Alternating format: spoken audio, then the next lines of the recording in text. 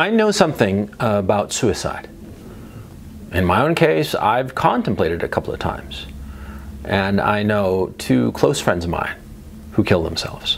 Yeah, I did a video about a friend of mine who killed himself, a guy called Lightfoot. You can find that video right here. I was good friends with him. I was a close friend of his. And I miss him terribly. He killed himself in January of '96. And I miss him so much. Yeah. And like I said, I myself have thought about suicide, but to tell you the honest truth, it wasn't really serious. The first time I thought about suicide, I was about 15, okay? And I have no idea what it was about, okay? At the time, it was important, right? And you know what the suicide thought was? It wasn't so much, you know, I'm gonna kill myself. I'm gonna end my life and end this misery. No, no, no. It was more like, when I'm gone, they're gonna feel so bad about it. They're going to feel so guilty about having driven me to suicide. Yeah. And they're gonna cry. And you know, I started like picturing all kinds of stupid ass shit. I even pictured in my head what my funeral would be like. Yeah. Oh man, now it's kind of cringe, to tell you the truth. But oddly, in the really rough times of my life, I never seriously considered suicide. And I've gone through some really rough patches, okay? Some really, really crappy patches. And no, I never really did. And I consider myself fortunate, because there are a lot of guys who do think about suicide. They think about suicide, some of them all the time. Some of them think of it as the only solution to their problems. And I'm here to tell you, as an old fart of 50, 51, that no, suicide is no real answer. And let me explain. See, you have to understand that no matter how serious your problems might seem to you at this time, in a year or two or three, they are going to seem trivial. You're going to look back on your problems, severe though they may be, and you're going to think to yourself, you know, what was going through my head? Oh, what was I thinking? Big deal what was going on back then. That's what's going to happen. And I know this because it happens to all of us, see? The more you live, the more you realize that the problems that you are confronted, severe though they may be, they are transitory. No matter how serious the problem, it eventually fades. It just fades out into your rearview mirror and becomes nothing. Yeah? The earth is round and we drive across it. And as we drive on, you know, we look at a rearview mirror and all the stuff that happened behind us, and it just fades. All of it, no matter how terrible. The only thing that does not fade away is death. Yeah, that's the only thing that remains. See? You kill yourself and people will remember you. Yeah? But they'll feel only sadness, sometimes anger.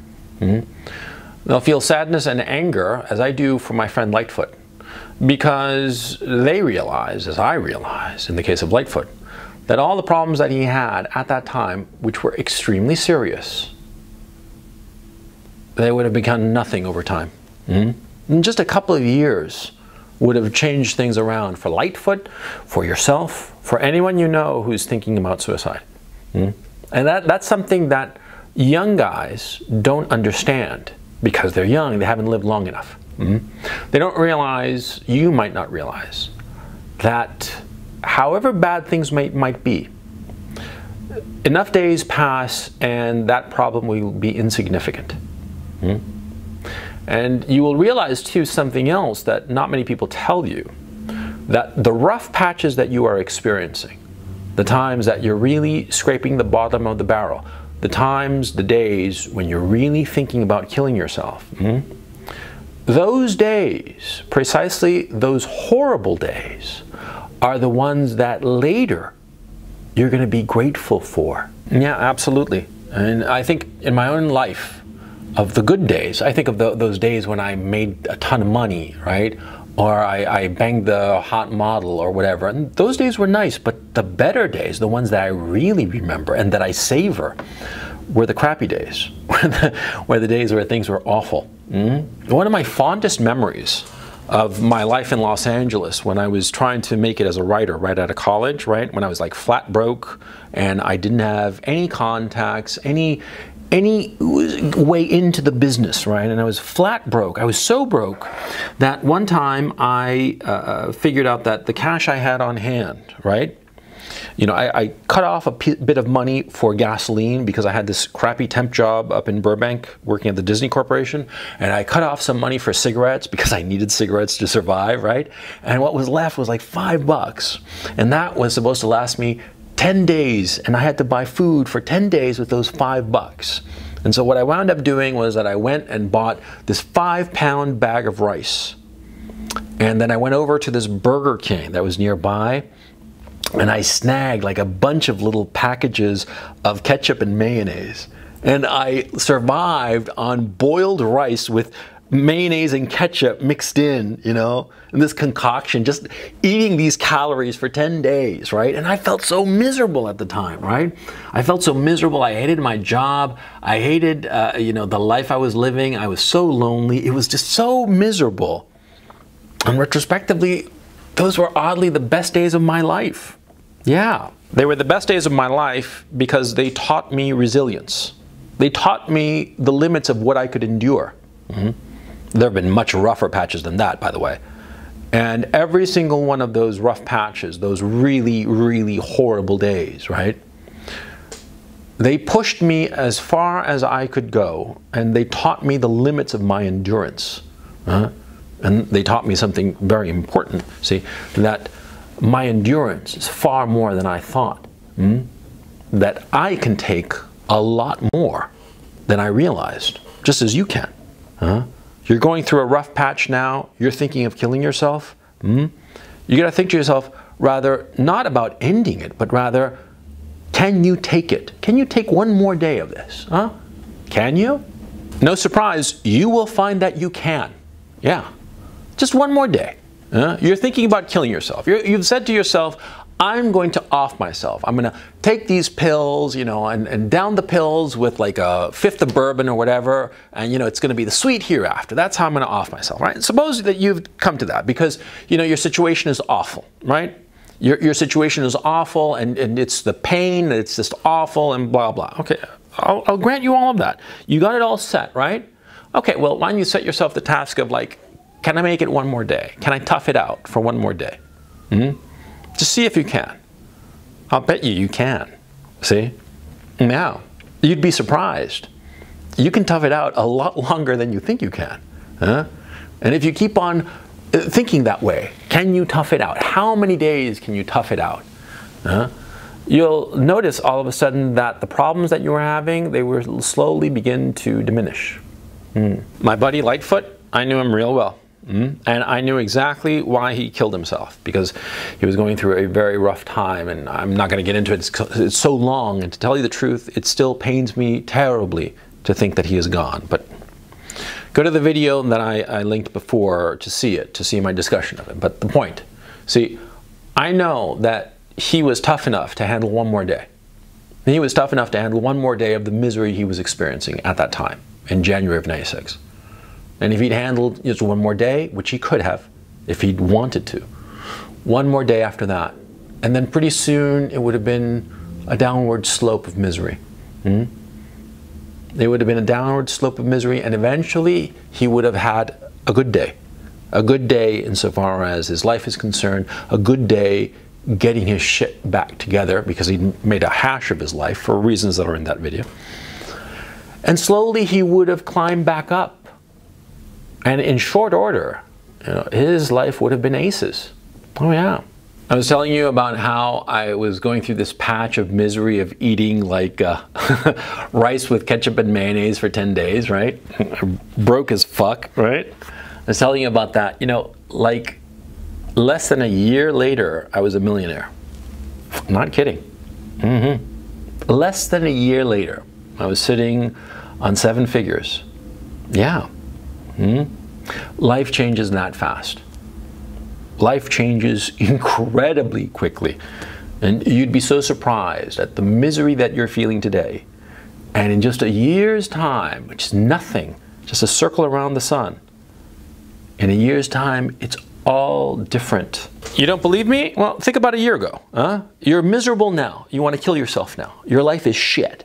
You know, Maybe you're in prison, and getting raped every day. Or maybe, I don't know, something horrible is happening, right? Whatever the fuck it is. No matter how awful it is. You're in a Turkish prison getting raped every day. That's pretty goddamn awful if you think about it, yeah?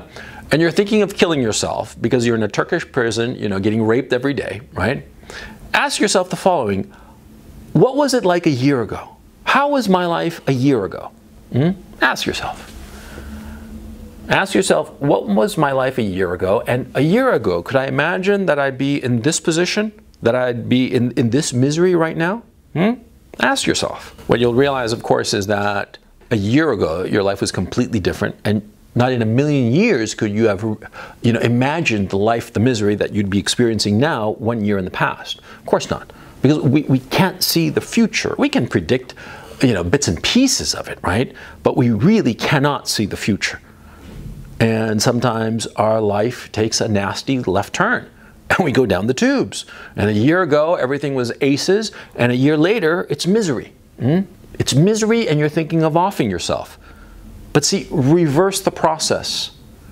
If your life was so totally different a year in the past, imagine what your life might be a year in the future. Imagine toughening it out. Imagine just putting up with getting raped every day in the Turkish prison that you're in. Imagine it. Yeah, it's not pretty. It's not fun. Of course not. It's nothing to laugh at, quite frankly. But imagine you just gut it out. You just toughen it out. Day after day. Do you think that in a year's time your situation will not improve? Do you think that in a year's time, or let me phrase this, do you think that your life is a prison such that it cannot change? Of course it's going to change. Of course. Life always changes. That's the beauty of life. Life changes spectacularly. Sometimes it changes in ways that are completely predictable, known. I mean, you're, I don't know, like a junior in college, and a year later you're a senior with your diploma getting ready to go out in the world, right? That's very predictable, right? In other ways, well, one day you're eating rice with ketchup and mayonnaise, and a year later, you're a millionaire having a time of your life, right? Yeah, you cannot tell how life will change. And so if you're miserable now, you have to be thinking of that. You have to be thinking to yourself, a year from now, where am I going to be? 5 years from now, where am I going to be? I'm 51 right now, right? Like, if I'd ask myself, like, at 25, where I'd be at 50, I had something completely different in mind. Totally different, right? I could never have imagined the life that I've led. I could never have imagined the ups and downs that I'd have. Yeah? You can't predict it. But what you can do, and this is a message to you if you're thinking of killing yourself today, what you can do is toughen it out. Just one more day. If you can say to yourself that you can tough it out, that you can make one more day, that you can just grit your teeth and plow through this miserable day and not kill yourself, well, then suicide is no answer now, is it? Now, I'm not going to go through this bullshit of like shaming a guy who wants to commit suicide and, oh, it's the coward's way out, blah, blah, blah. No. It's not the coward's way out, but it is the way out of somebody who is, well, quite frankly, immature. You're young, you're thinking about suicide, and you're thinking to yourself, your life is misery. Well, you're thinking that because you're too young to realize that you might be right now at the bottom of the sine wave, at the trough of your life. And that in very short order, it'll turn around. And it will turn around. And I can tell you this, not because I know your life, I certainly don't. I can tell you this because I've seen it so many times, in every circumstance, in the past, in the present, people I know, in my own life. Life goes up and down. And what is valuable about life, and the reason those days of misery that you might be experiencing right now, the reason those days are so valuable is because the measure of the worth of a life is not how many good days you had. No. The measure of a good life is the difference between the really, really crappy days when you want to kill yourself and those beautiful shining days at the top. When my daughter Veronica was born, right? She was born by cesarean section, right? And so I was watching the operation, and the way a cesarean section happens, they usually put like a screen in front of the mother, and so she can't see anything. Probably because it would freak her out if she saw how bloody and messy the whole thing is, right? So my daughter Veronica was born, right? And all of a sudden there was this gush of water, the amniotic fluid popped open, right? And this purple wriggling thing screaming her head off popped out. It looked like a fucking alien, for crying out loud. I mean, it looked exactly like an alien, actually, now that I think about it. You know, and she popped out, and there she was born, purple, you know, because all babies are purple. Very purple, by the way, shockingly purple. It was such a shock that I couldn't say anything, you know, because I was so surprised. But I thought, is she okay? And perfectly normal. It was a perfectly fine delivery, perfectly normal in every regard. And it was, I have to say it was one of the happiest days of my life, and I didn't realize it at the time. Yeah, that's the thing. You don't realize the great days. Yeah.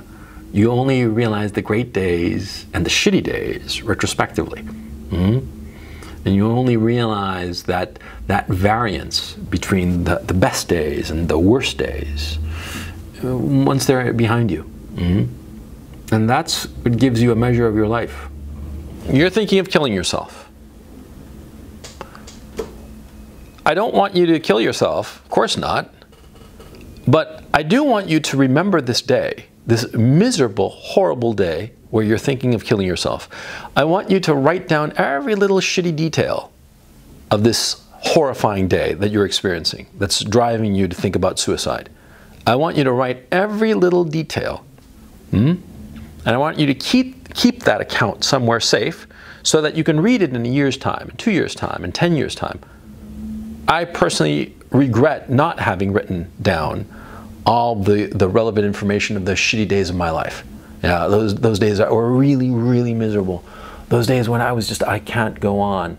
I must go on. I will go on. Those days, I regrettably did not write down an account of those days. And I regret it because I wish I could relive those days. And you're thinking of killing yourself now because your day is miserable. Your day is just, you can't take it anymore. But you will be shocked to realize later how much you will miss these days because they will define your life, the life that you will lead after. Don't throw away this opportunity because it is an opportunity. You're thinking of killing yourself, that misery that you're experiencing, that's the bottom, you know. Wait around a few years and then you'll hit the top.